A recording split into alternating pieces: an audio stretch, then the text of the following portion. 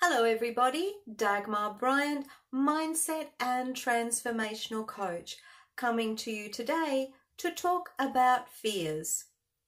Fears are pretty common for most people, and some of the most common fears are things like being afraid of spiders or snakes, fear of public speaking, fear of being in open places, fear of being in closed places, fear of death and dying, just to name a few. Fears are the kind of things that are part of the human condition. And if you think about it, the fears that I've just mentioned are very different than the fears that would have been around back in the caveman days. Back then, one of your biggest fears would probably have been being mauled by a wild boar or a wild bear in some kind of instance. And that's where the flight or fight response comes in. Do we stay and fight, or do we run away? And that's where fears play an important part, even in today's world. Now, over this coming week, I will talk about 4 key topics around fears. So we're going to be talking about the fear of success, the fear of failure, the fear around love, and a fear to do with money. So all up, there'll be 4 additional videos around fears. Be sure to look out for those, and also look out for the solutions that I'm going to offer in each of the videos. Today I want to talk about the fear of spiders, which is one of my fears, and I will relate to you a couple of stories that are really relevant, and I think I know where that fear for me actually came from. But the first story that I'd like to tell you about spiders, this goes back to a few years ago when Glenn and I were still living in Australia, and we went up to Cairns with a couple of his family members who were over from England.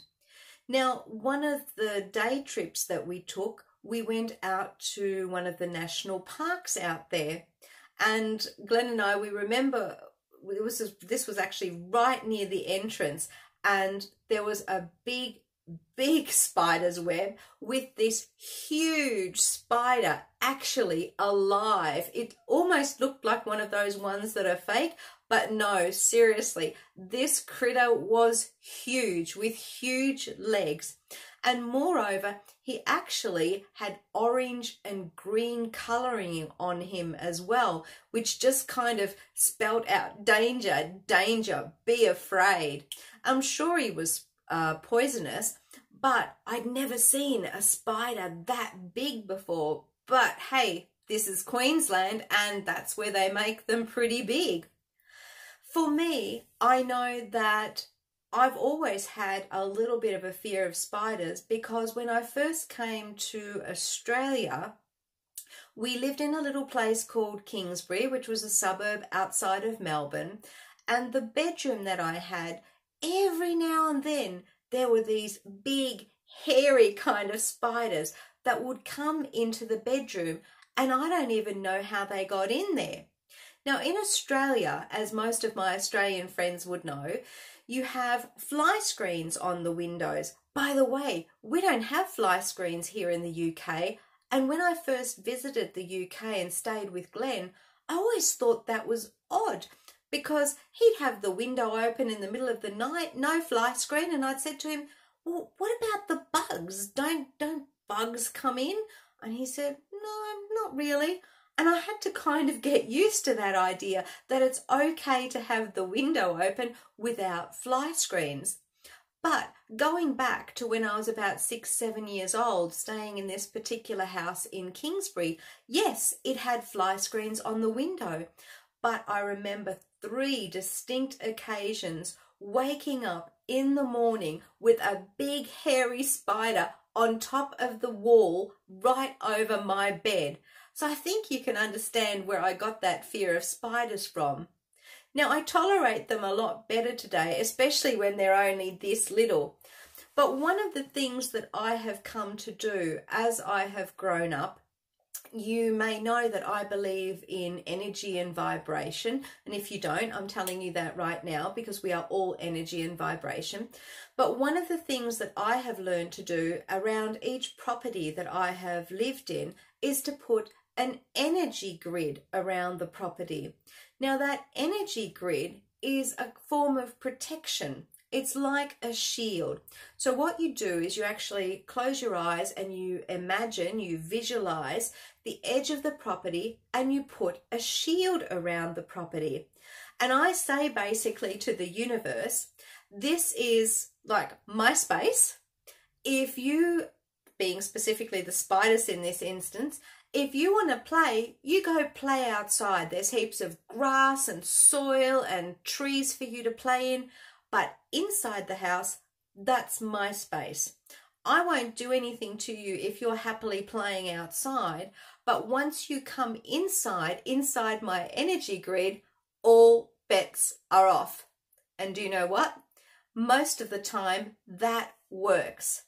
So I encourage you, if you have a fear of spiders, maybe put an energy grid around your house, or if you live in a flat or an apartment, around the boundaries of your property in some way, and visualize that it's almost like, we have the farmers in the field, they have the electric fences around the field so that the cattle and the sheep stay inside that particular property.